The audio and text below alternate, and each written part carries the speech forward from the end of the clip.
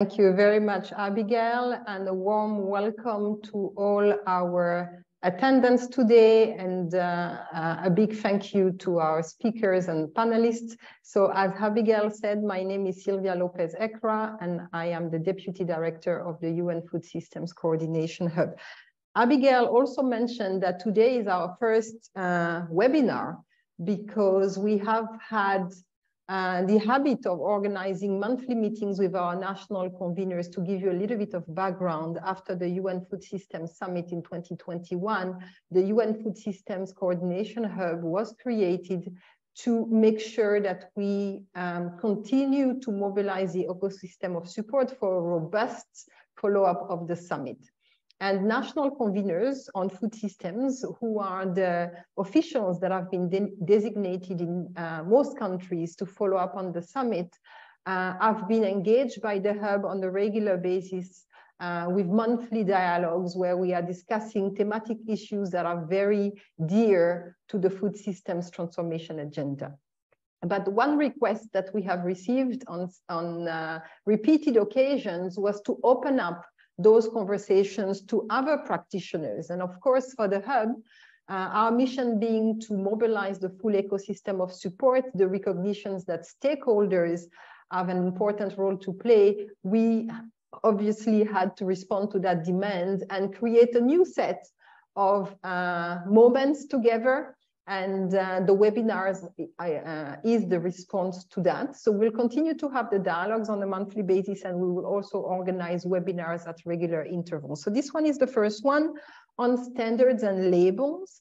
This year is extremely important for all the food systems community because this is the moment that we are coming back together 2 years after the summit. And this year we are focusing on implementation. Yesterday, the Deputy Secretary General of the UN organized a briefing in New York that was followed live by member states also in Geneva and in Rome to discuss the stock-taking moment that is going to take place this year in July in Rome, thanks to the generous offer of our Italian counterparts to host this moment. So it is the most critical moment for food systems actors. It's going to feed directly into the SDGs summit.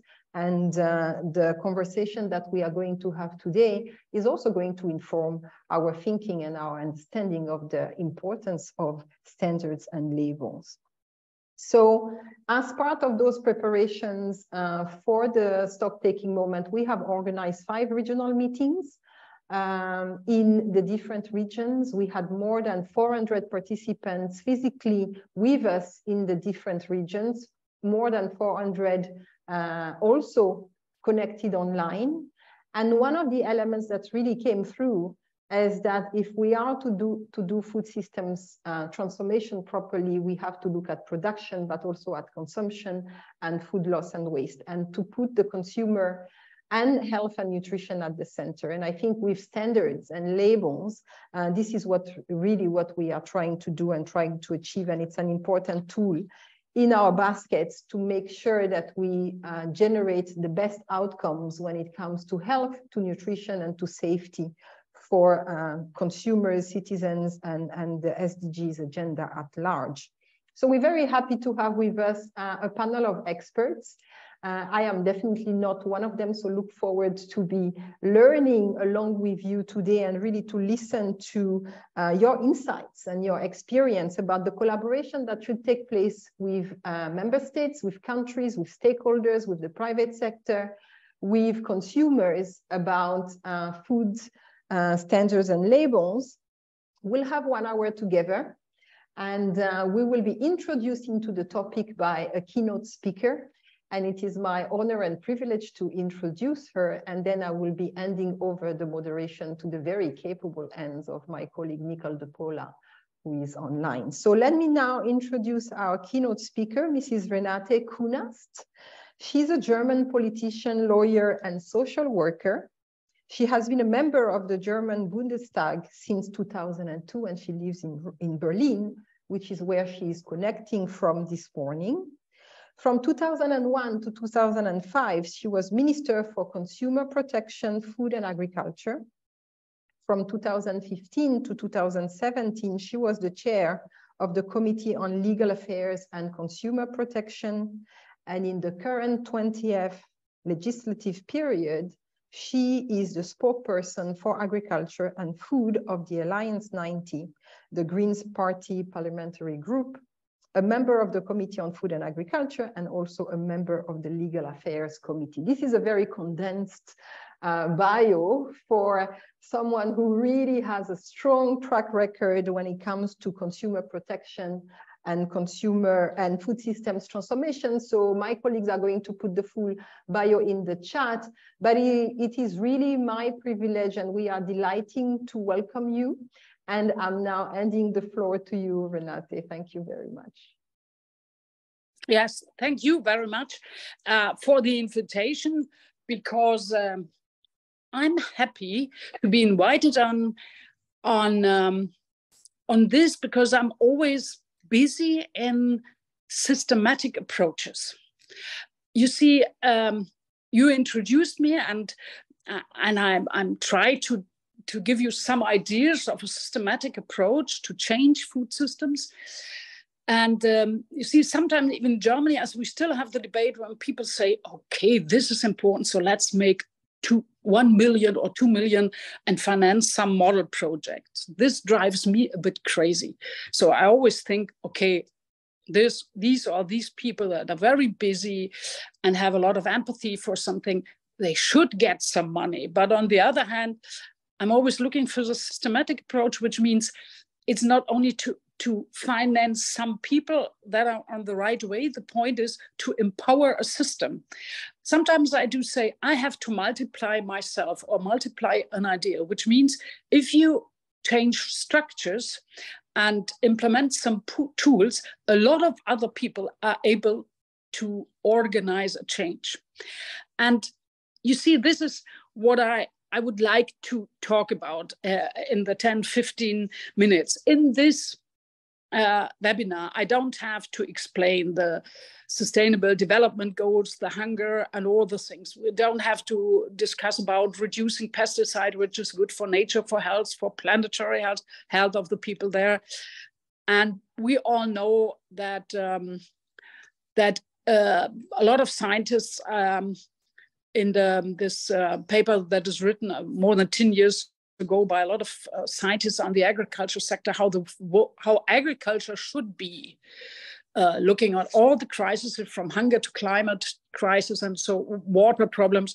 This more than 150 agriculture persons said, we have to change the way we do agriculture. The solution is not industrial agriculture as business as usual, but to change the food systems and be more and more organic. Organic does not only mean be certified organic, but follow the regenerational system or practice agroecology. And you see, a lot of time people think, okay, finance here or there. I always say there is no single tool, there is no single model project or 10 model project, there is no silver bullet, but you need a systematic approach. It's like the toolbox. If you have someone trying to repair your house or so, they will never come with just one tool. They always have a whole toolbox due to be prepared to the different problems. What are the tools we have? A lot of them. We have, for example, the point subsidies. These are different everywhere. Some have them, some have less. In European Union, we have the European Common Agricultural Policy, which is about 40% of the money, of the budget. So, of course, this is always a point where you have to drive for the change. We have research, education, capacity building by individual, empowerment or empowerment of regions. We have public procurement. If you want to, for example, support farmers or regional seasonal products, you can say public procurement, we'll change it. This is in Germany, for example, this is billions by all the public canteens, by every mayor who because of a party in or reception in the town hall, you know, he tries to look for some food. What kind of food is he looking for? Sometimes you have people say, yes, I'm so supportive for nature, for the regional farmers and the little ones. And if you look at the reception buffet, you see this is not true. We have rules for advertising. For example, is advertising telling the truth about animal husbandry, or is it fair enough due to children's health, obesity? We have legal standards to support. We have labeling, which means do you have signs that make it easier for public procurement, or for individual decision, or for advertising, or for for hotels, tourism, and so on, to say, we are more regional, seasonal, we look at health and environmental questions, so we only buy products that have the minimum of this, not only legal standard, but of this labeling, which delivers more. And we have the debate on internalization of externalities. You know all these points. And as I already said, I'm always getting nervous and people just say, one of these tools, I use them, then everything is good. This is not a brilliant idea. I just want to offer you an idea how I'm trying to deal with question on organize a change, because food systems change needs such a holistic approach, and it needs some power, because you will never change a system that was built up by a lot of lobbies and financial interests, not only nationwide, but also global-wide. We will not be able to change it in a short time. You see, we just have to use different tools, and the reaction will be short, middle time, or even in a few years. But we need a systematic approach. Overall, the systematic approach means that we have to interest trade contracts. We have the WTO, which is more or less failing in two ways, because there are no decision made, because countries are struggling and fighting for their interests. And the other point is that WTO is just by benefit of some. You know, they organize the benefit of some, but that they are not looking on really fighting against hunger and therefore support small farmers. They are not looking for environmental question, which is also support for farmers, but also and climate question, but also for their health. The soil, good soil, you know, when you have erosion or no water is a problem. So this is overall. But now we have a lot of bilateral contracts. So I think one of the most important points is, and even for countries, for regions, and for UN organizations, I think to raise the voice and say and have a critical view on these trade contracts. We do have in Germany or Europe, for example, we have the debate now on Mercosur, and the debate, for example, is even if you implement good ideas, do you have sanctions? Do you have systems there? Do you have a control there? Because if every country says, yes, okay, we will focus on environmental question on the basic of, because this is climate and so on, we'll protect tribes that are living there or small farmers. But if you don't have the tools around it, a control, a system where you can say, then we sanction or we have some reaction, then you're failing. This is a real big task, and I just wanted to mention it because you always have to ask the questions there, is it fair? There we also have big industry trying to export, and for example, EU wants to export. Mercosur have lower level products. You know, the chain is not so much developed, and so they also have an interest. But we all together should have the interest to focus on the basis of life for everyone. People there for climate and so on. And these contracts should not only be the big export interests, if it's car or if it's the big exporters of meat or animal feed. We always have to focus on it. What does it harm other people or does it protect people? So, but this is the big level. I want to give you 3 examples for if you look at your region and your country. One of the oldest ones I did myself was implementing a system for organic farming. In 2001, when I became minister, the point was that people were more and more interested in organic farming, even certified. I think in this round, I don't have to explain what is the plus of this system. I started to, because there were a lot of different labels, I started with organizing, developing a new label. This was the first point. Having a new label where there's written bio, and I did this new label so that it is easier to say, see, this is certified organic. You could organize this idea also with different thing, animal husbandry or whatever, but I just want to focus on this. And I did the sign. I implemented it, gave information to tourism, to shops, and so on, and they could use it, download it. We produced signs for the shops so that you could see, here are the organic products. But that was not everything. We implemented this, and we did know that the packages and so on, they minimum have it for 6 weeks to 3 months. So the information campaign we started about 3 months later, when we were sure that the first products with this sign were in the shelves.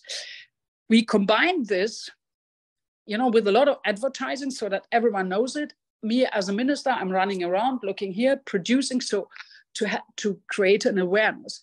But by the way, I also organized an organic federal program, which means for a few years, year by year, we implemented some money and made.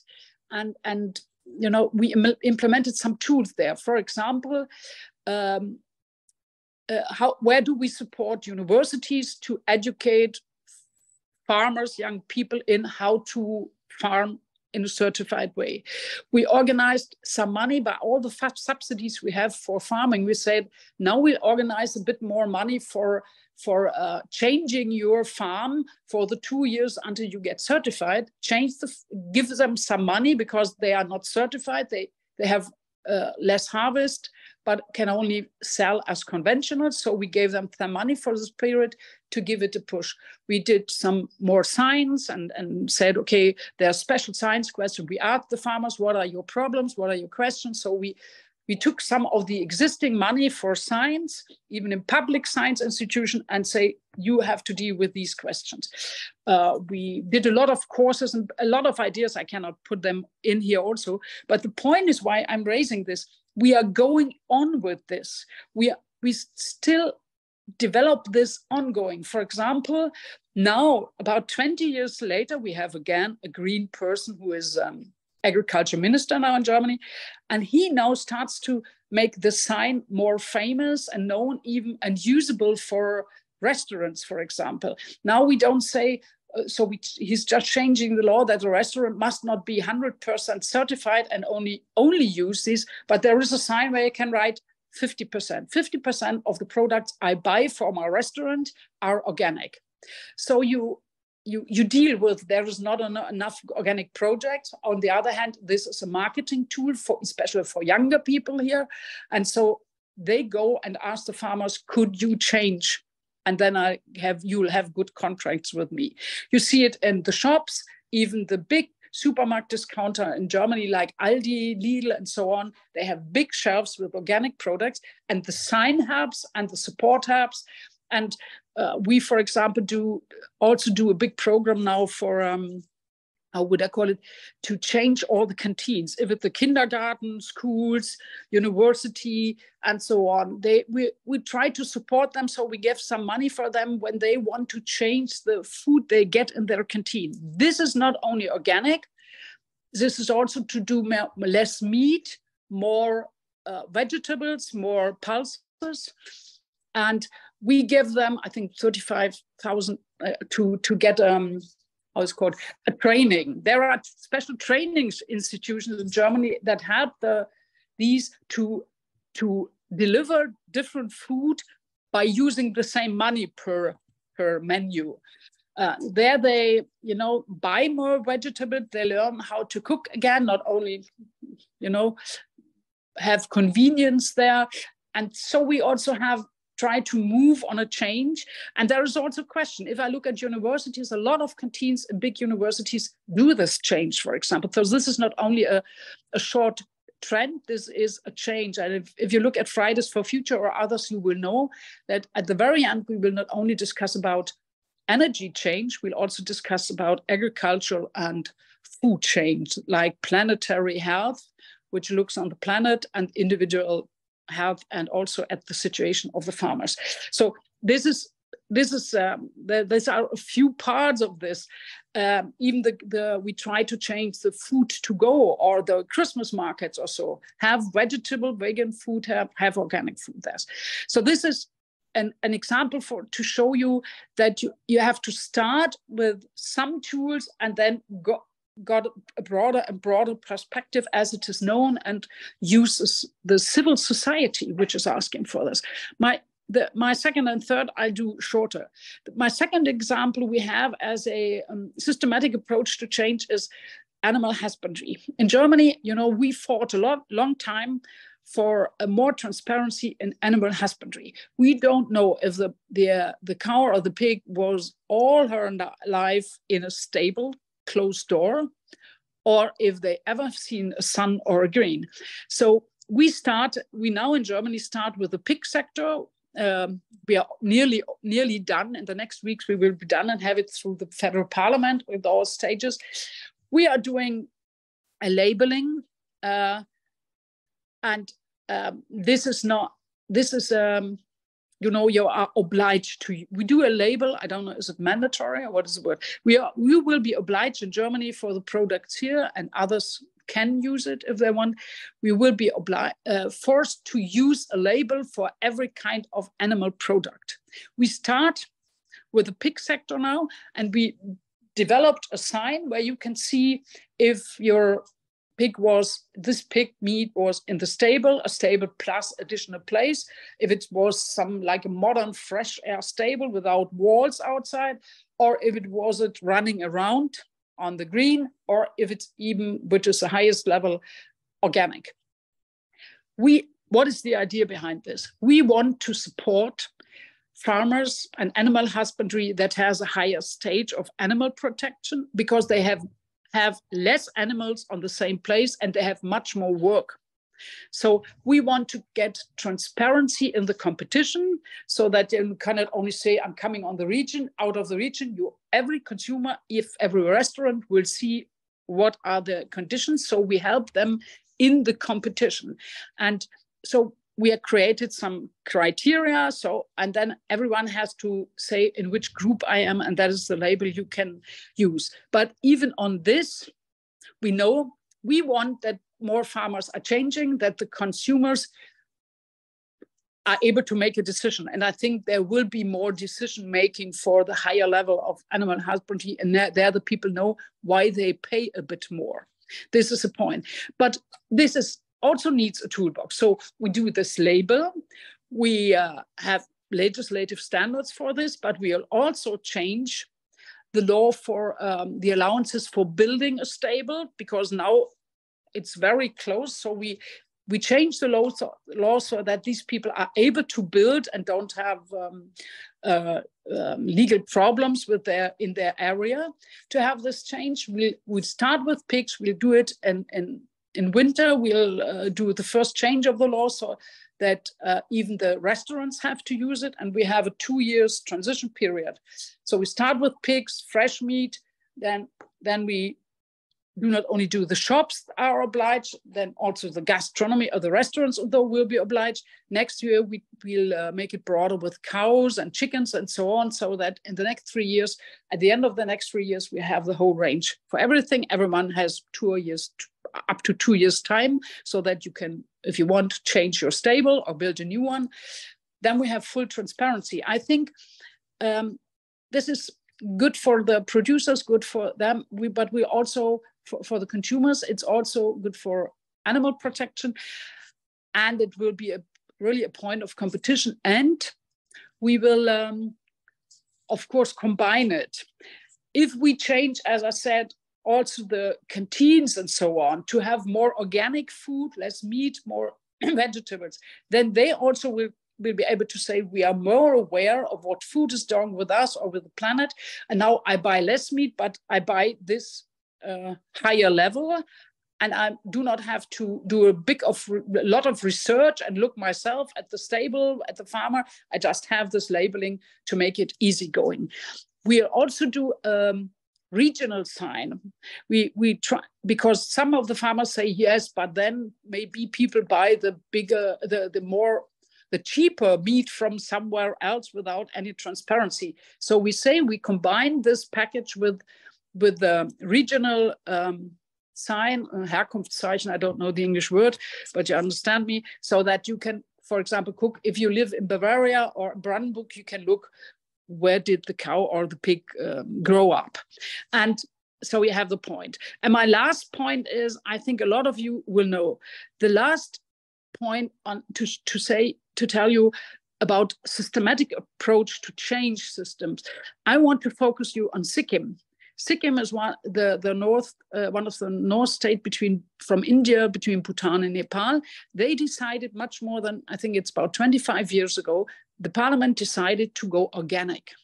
And they have, if you look at this, they have an impressive approach. They made the decision fighting against poverty, going organic. So this is a federal state of India that is gone.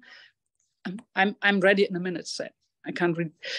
And you see, they have done it the Solent. They educated at university. They have regional products. They educate the farmers, bring them together so that they know how to deal in the old way. They have better harvest now. They have with 1 or 1.5 hectare, they have a good harvest to feed their family and even to sell. And they even support organized systems to sell.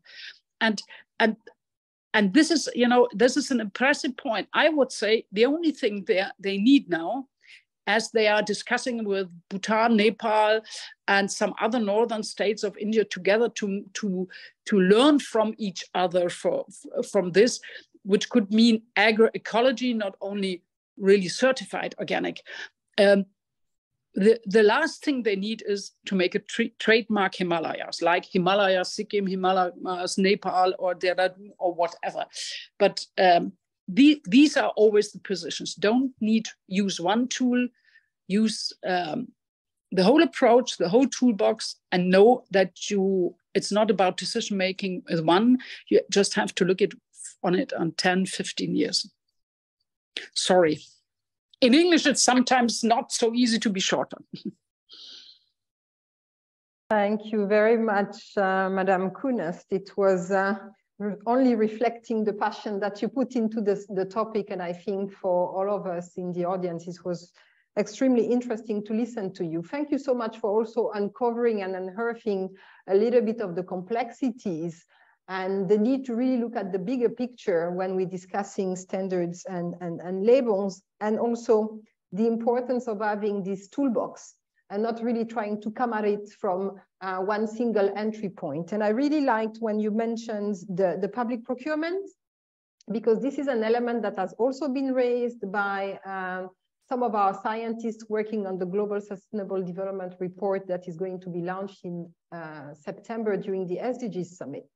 And the point that he was making, this scientist from Senegal, but he's part of the the group of 17 independent scientists, was if you using and leveraging public procurement of food and looking at the entire chain, and you're looking at daycare, you're looking at hospitals, you're looking at schools, you're looking at retirement houses, you're looking at prisons, and all the public procurement around food in those spaces, then you can really make a difference. And that's huge leverage that we are not tapping into sufficiently. So thanks for making that point as well. And thanks for reminding us that food systems, a food systems approach and a systems approach is an imperative. It's not a luxury. We cannot continue to be fragmented and look at it from different bits and pieces and make the difference that we are looking at. And it was quite interesting to listen to you about the process of introducing a new label and everything that comes into it. Thank you very much for a fascinating introduction to this webinar. Now I am handing over to Nicole to moderate a quick Q&A and then introducing our panel. Nicole, over to you. Thank you very much. Perfect. Thank you so much. And hello, everybody. Hello from Rome. So good morning for me, but I'm sure we have other different time zones. It was such a pleasure to start this conversation with the strong examples. And this, we are in the webinar solutions. And then I think we had a clear one. So I'm very thankful for that as well. And so I'm Nicole de Paula. I'm the Senior SDGs Expert at the UN Food Systems Coordination Hub. It is my pleasure to have a few minutes before I move on to the second part of our conversation. I think, Madame Kunis, you're going to have to leave us before the end of this. Maybe there is a voting system, but I can have maybe one quick, there is one long comment here and a question. So we're 3 minutes behind, so we will pose these questions, but we have to keep it short. So first question here we have for Dr. Hans-Christoph Uyden. Can the global system provide for a platform where national initiatives can be shared in order to learn more from others? And maybe how can we do this peer learning globally? And then there is someone from Pius Kube, sorry if I'm not pronouncing correctly. The comment is, I live and work in a country and economy that is a net importer of non-organic food products. So the little organic food products produced in my country is dwarfed by the imports and hardly make to the market. And then the question is, how can we solve this challenge? The vision is to transform our food systems and promote our organic food products and even embark on an export-oriented agriculture system. So a little bit of this contradiction between the market pressures and the organic. And maybe if I can add a third aspect, you were mentioning of that the work, the implementing a system for organic, for example, it's still maybe a 20 years work. So how do we ensure this political sustainability, the leadership to continue this transformation, which as you fantastically noted, it's not an easy one and not a fast one. So if you can just, hard to reply quickly, but the floor is yours, Ms. Kunis. Thank you. I'd start with the last question. I could just say, I don't know, no, but that is a joke. To have the momentum for such a long time to do a change, it's very important to think about the first points, like having a label and implement it by making it known somewhere, and try to get regions where you where people really use it and are interested. One point I forgot. Somewhere there we had problems with some residues, and that was the point that I think the most of the organic farmers corporations in Germany put themselves together to a federal union where they're all Bioland, Demeter, and so on. They all put themselves together. I think this was one of the most important points, because then you have a bigger voice compared to the traditional structures. You need this. And this is one of the key points. If you ever look at how people developed it and get broader, and so cooperation is the point. In Germany, in Europe, we have a lot of young people putting themselves together, Ernährungsräte, food, like a food NGO. They are looking at how do we feed ourselves, what is happening, what kind of problems do we use, and how do we get better food here. And they are dealing together. Together, you can always look what is the issue this year. It's not always the same. Where can I combine? Can I bind with star cooks or chef cooks or with kindergartens, whatever it is? Or do I combine with adipositas, obesity, to combine with the doctors and say, this is an unjust system. We have to do something. You're always on the food sector. And so you train yourself doing cooperations and focus on this or that, but you always have the broad perspective. That is the point. And we can learn that every country is different in the steps, but at the first point is visibility, you know, and I think this is also a bit an answer to the question of the net importer of organic, also visibility and questioning. Go there and ask, why don't we have organic food, for example? But if you do it alone and somewhere it's wrong, build somehow a cooperation, you know, and you can be shameless. Why shouldn't farmers combine themselves with children doctors, for example. And every country has these possibilities, ideas, or maybe one member of a parliament with whom you can start a successful cooperation, or, you know, an exchange of ideas and so. And Mr. Eiden, hello. this just, I think he puts a brilliant idea in my head, because I think he was the one asking for the global system we can provide to learn from this system. I think this is a good point. I know, for example, because I'm convinced our Minister for International Contacts to finance by his development aid the exchange in the Himalayas, as I mentioned, just to learn from Sikkim, to free each other. You must not do exactly the same, but to learn from the systemic approach there, and even to combine, because they could say, we need international help. You support the forest with money, we want to support the Himalayas, because this is a water areas, this is a treasure of the whole mankind. And so if you want that, you have to support us farmers with some money or so. But this question gives a new idea for me. Where is the point where you really could, you know, have an app and look and learn and get contacts to say, okay, this is close to me, I want to learn, or I want to export organic there, who I could ask.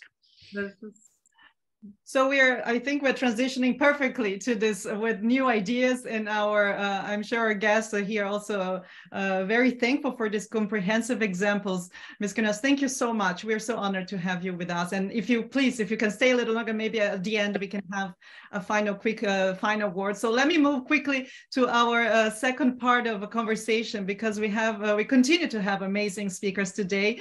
I will go briefly again. If we can post, I know that maybe the chat is not visible to us, we're trying to fix, but we will post the whole bios, and I'll be short, because I'm very pleased to have today with us is Ms. Pilar Santa Coloma, who is a Nutrition and Food Systems Officer at the Food and Nutrition Division at FAO, Food and Agriculture Organization.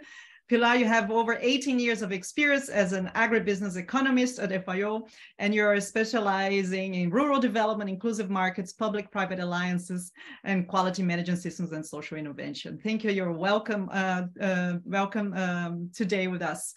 Second, we have Ms. Catherine Engelhardt, is a scientist with the World Health Organization's Department of Nutrition and Food Safety in Geneva headquarters, where she leads the work of WHO guidelines on food environment policies, including nutrition labeling policies and the development of technical package of WHO acceleration plan to stop obesity.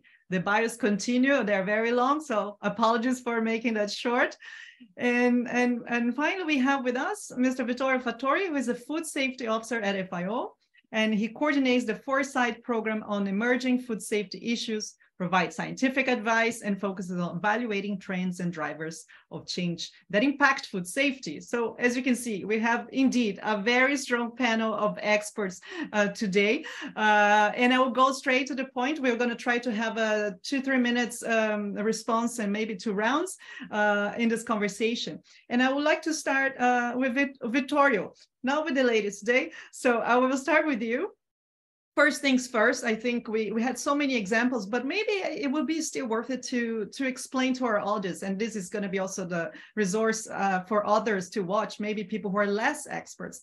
And I would be very curious, how are international standards developed and agreed? And more importantly, I think we mentioned already today, but what's the role of science in all of this? Because the politics are also very high, but please bring us this point for us, and I think would be a very useful start. Thank you. Thanks a lot, Nicole, and a good day, everyone. Yeah, no, I think this is very important question, and I saw there was also a similar question on the chat about the role of FAO in setting standards. I'd like to start off, but in food safety, we do have a body that is run jointly by FAO and WHO that really sets the international framework for food safety governance. It's the Codex Alimentarius Commission, which some of you may be familiar with. It's a body that sets international standards on food safety based on some common ground, right? And the common ground that we try to achieve is the science. So the scientific foundation that underpins the development of standards where countries can agree on developing, for example, measures and provisions on issues like, for example, pesticide residues as opposed to food additives or residues of veterinary drugs in food. These are important provisions because, of course, the Codex standards are the international point of reference at the WTO, the World Trade Organization. So if and when there is a dispute between countries on trade of food commodities, the benchmark standard that will be taken as a point of reference in the dispute will be the Codex Alimentarius Commission standard. So those are very important. While they are voluntary in nature, they do act as a point of reference there. And to respond to the question, Nicole, I think it is fundamental that on some of these discussions, there is, as I was mentioning, the basic foundation where we cannot objectively agree on something. And this is, for example, the scientific foundation that we provide together with WHO. We have a joint program that is called Scientific Advice Program, where we do provide risk assessment on many different food safety issues, from chemical hazard, microbiological, nutrition, and others. And these advice is then taken to inform a policy making process that is based on evidence. So we are not basing on thin air, we're basing on data, on information, and this is really where countries can contribute by providing information, providing data. And it's a very inclusive and transparent process. And I'll conclude there to say that countries, of course, engage in this process by providing their contribution through the standard setting development of Codex. Even observers, NGOs, private sector can contribute and provide their input. So it's a very inclusive and engaging process. It's sometimes can be lengthy, but it is the building the consensus that is needed for a topic like this. And food is so close to our own daily life that we want to have a process that is inclusive and transparent. Thank you. Fantastic, excellent. And we can objectively agree. Yes, right, because we know that we're not going to have time to go deeply on the trade disputes, but I think definitely maybe our second conversation, a second webinar for us. Thank you so much. So I would like to, I think it connects very well with you, Catherine, because we know that healthy diets are an essential part of this food systems transformation puzzle. We talk about this every day. So your work at WHO, could you bring this into life to us and elaborate a little bit on this importance of the labeling for healthier diets, how this is evolving, and how important is this tool to achieve this goal? Thank you. Thank you very much, Nicole, for the question. I think, an important point to start off with is that labeling is just one policy, which is part of a toolbox that the keynote speaker, Ms. Künast, mentioned. So labeling is important, but it's just one part of the toolbox. I think what's important about labeling, though, it is the primary means of communication between the producers, the sellers on the one hand, and the purchasers, consumers on the other hand. So labeling is a very powerful policy instrument.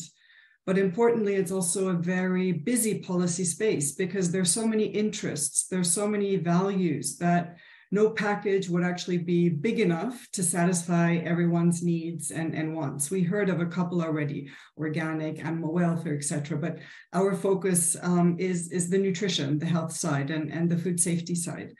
So importantly, I think just to mention, governments actually already regulate a lot of label types. For example, governments regulate allergen labeling.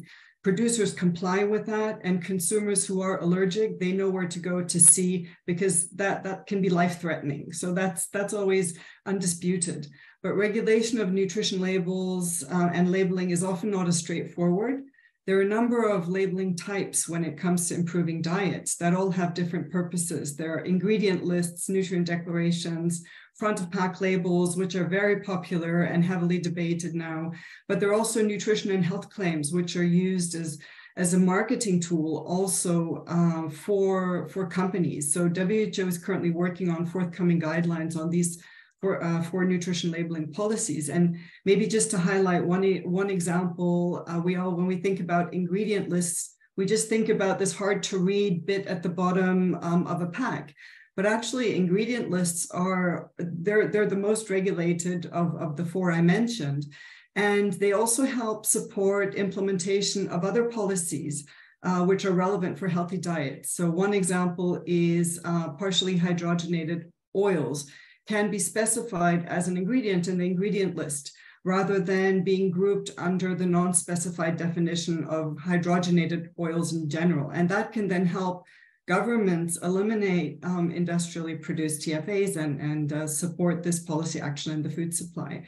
There are a range of other examples that I thought I would be able to mention, but I'll just start with, for example, the health and nutrition claims. Codex, which was mentioned by my colleague Vittorio, set standards, for example, to use the claims like low in sodium or fat-free. But one of the challenges there is that there are often no legal frameworks in a country to allow products that are unhealthy not to use that claim. So maybe there should be legal frameworks in general that only allow the use of any claim or endorsement, even maybe an environmental or sustainability focused endorsement on products with an overall healthy portfolio. So I'll stop here in the interest of time. Thanks. Thank you so much. And again, a very just opening a little bit of the complexity of all this conversation and all these organizations are interconnected. And I think you mentioned that for us, maybe at the Q&A, the issue of potential misinformation, right? And the trust that labels and the stands will have to be developed. So thank you so much for these concrete examples. And I would like to invite now Ms. Pilar, and I think it's also connected to you also the FAO. And you can develop a little bit for us how the standards are being shaped, but maybe from the perspective of how they are relevant for the sustainable agri-food systems. I think we talk about nutrition, but there are other dimensions of the importance of this transformation. So Pilar, over to you to share a little bit of your perspective. Thank you, Nicole, and welcome to all the participants.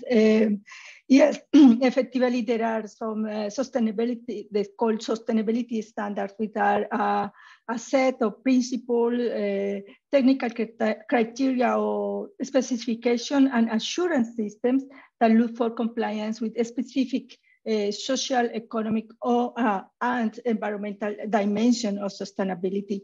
Those standards can be, or this dimension of sustainability can be accomplished by adopting good practices at the production and also at the supply chain levels. So they are very complementary to the nutrition and safety standards. They operate themselves conformity assessment systems to verify and certify that good practices are effectively adopted. And in many cases, they allow, excuse me, the use of labels for the products to communicate these attributes to the consumers in the marketplaces. So these standards have a difference in terms of the relative importance and stringency of those dimensions of sustainability. Some are more focused on environmental issues, mainly forestry, agrochemical use, for instance, pesticide use, soil health, and others are more on ethics. This is the case of Rainforest Alliance, or there are cases more on social and ethic issues, like, for instance, fair trade kind of standards. They are also focused on, some are focused specifically on products, cocoa, coffee, soybeans, sugar. Some figures are maybe relevant to mention here on those, the relevance of these standards are, there are over 450 standards internationally used, which is a proliferation, plus other that companies might have themselves. There are over 10 million of producers certified. Of them, about 35% are organic, but the others are, for instance, Rainforest Alliance or Better Cotton. There are also the next in the list, which are more important.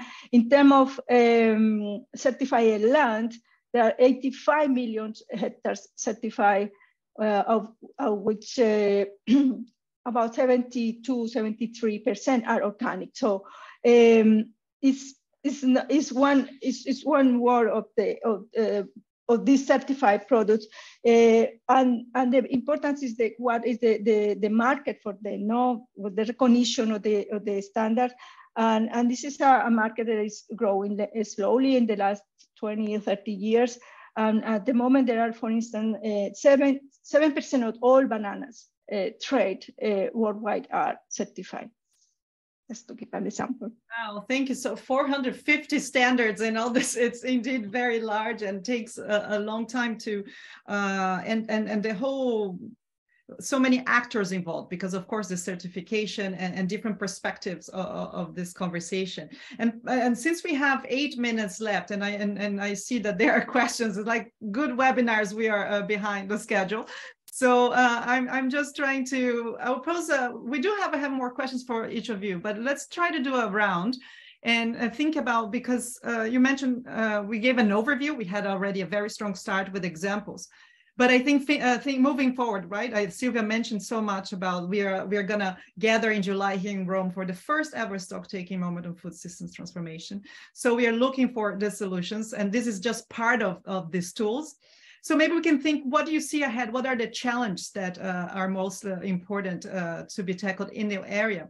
And I think, Vittorio, when we had a conversation, we're also trying to, what are the emerging challenges, right, for food standards in ensuring food safety? I know that you also work on foresight, so maybe you're the one who can bring these questions for you. And maybe, Catherine, we can discuss a little bit of this, again, how do we connect your work to this transition? And I think this is the question for, I'll start with Vittorio, and then we do a final round. And if we have 2 minutes, we can try to get a question. But let me move to you, Vittorio. Thanks, Nicole. And I'll try to be very brief, but this is interesting discussion. So maybe, as you said, there will be maybe follow-up opportunities to expand on this conversation.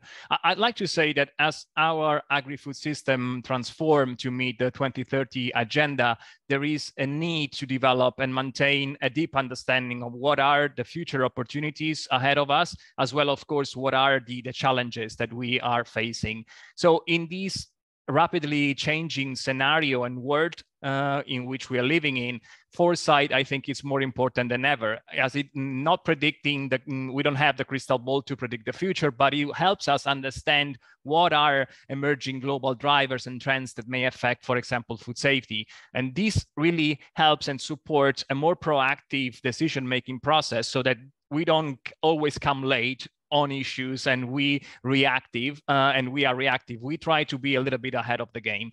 So with respect to food safety, some of the emerging drivers and challenges that we are evaluating from the FAO standpoint are, for example, of course, issues related to climate change and how climate change is impacting specific food safety hazards. Some examples are, for example, mycotoxin, which is a very well-known food safety hazard that affects staple crops like maize, for example. Well, mycotoxin are highly influenced by climate change and changing weather patterns. So this is something that at FAO we are looking very closely. Another one, just to give you another example, it's in the discourse around increasing environmental sustainability. There is increased attention to, for example, a concept like circular economy, which makes a lot of sense in terms of reuse resources. But what does it mean to food safety? Are we doing the right things when it comes to food safety? So those type of questions are challenging, and we need to unpack this kind of complexity in a very transparent way. And maybe just one final example, Nicole, again, which is with respect to some of the discussion that goes with looking for new diets and how consumers are changing their behaviors when it comes to food. We see a lot of new food sources coming onto the market. It's almost every day on the media. And so we wanted to also understand what are the opportunities that some of these new foods may bring, of course. At the same time, we also want to understand if there are some issues, potential hazard, or even risk that they may pose. We want to be sure that we know them ahead of the game. So I think those are just some quick examples. There will be others, but I think in the interest of time, I'll leave it there and maybe happy to continue in another time. Thank you. Thank you so much. We will have to continue another time. We have 4 minutes, but I want to give this also the floor to Catherine to expand a little bit on this challenge from your perspective. Thank you. I'll try to keep it quick, but I think probably what I think is key are 3 elements linked to coherence, compliance, and a comprehensive policy approach. I mean, there is a toolbox, yes, but often policies aren't coherent. We have a starting point, which are dietary guidelines. We know what keeps us as people healthy. We know more or less what keeps the planet healthy, but still the policies that we implement are not always compliant with those foundational recommendations that we have. So that's important. We need to focus on compliance. So we have a lot of good tools related to labeling already, but countries might have policies, but they lack the monitoring for compliance. So focus on that. But also, I mean, examples that I want to bring, maybe just a couple at the end, are recent laws that are emerging in countries in the region of the Americas, where they have a law to promote healthy diets. It's not only a labeling law or a marketing restriction law, it's a comprehensive law which tackles the issue of healthy labeling, but also restricting marketing. So the comprehensiveness, ensuring compliance. And I think those are probably the words I'd want to end with in the interest of time. Thank you very much.